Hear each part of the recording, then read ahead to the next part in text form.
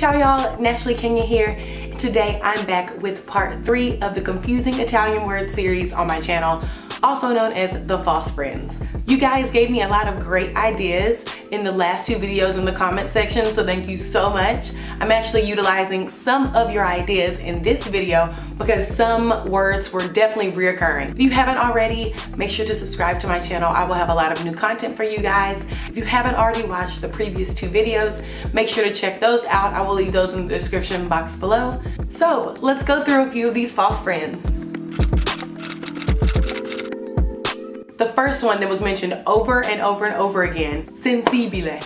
It actually means sensitive, but sensibile in English sounds like sensible, or at least the spelling does. It's actually ragionevole. So sensibile and sensitive, it makes 0 sense, 0 possibility.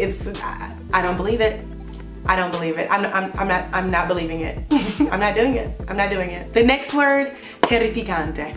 But terrificante sounds like terrific in English. Like, yay, terrific, great, amazing, fantastic.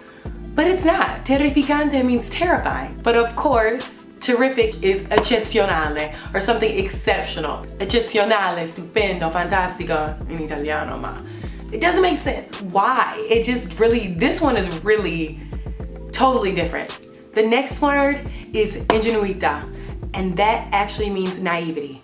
Ingenuità actually sounds like ingenuity, but don't make that mistake. That's not the correct word. Ingenuity actually means ingegnosità. So they're so close. The words are so close in their pronunciation that it's basically impossible to distinguish. Ingenuità, ingegnosità, ingenuità, ingegnosità. Look, okay? This is the mistake I'm gonna continue to make. I'm sorry, I'm gonna make that mistake. The next one is a really, really good point that I am so glad that someone brought up in the previous video. Delusione means disappointment, but delusione sounds like delusion, like you're delusional.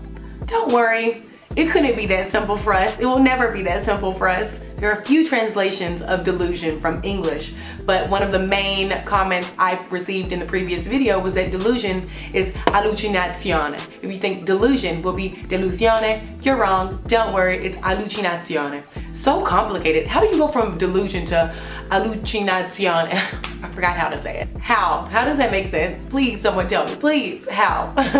And the next word is probably one of the ones I ran into during my first time I ever opened an Italian book, and it's camera, which means room in Italian. But camera sounds definitely like a camera. Camera, like the ones you take pictures on, is actually fotocamera or macchina fotografica.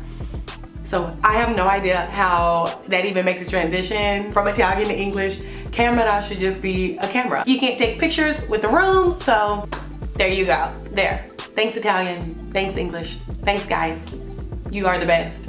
So those are a few more confusing Italian words or false friends. If you haven't already, make sure to check the description box below. If you haven't made your way to the other 2 videos I shot previously, which also demonstrate a lot of these false friends, I hope I was able to help some of you in your Italian English journey today and to not make the same mistakes I have. If you haven't already, make sure to subscribe to my channel. I will have a lot of great new content out for you guys about my life in Italy, and I will see you guys in the next one. Ciao y'all.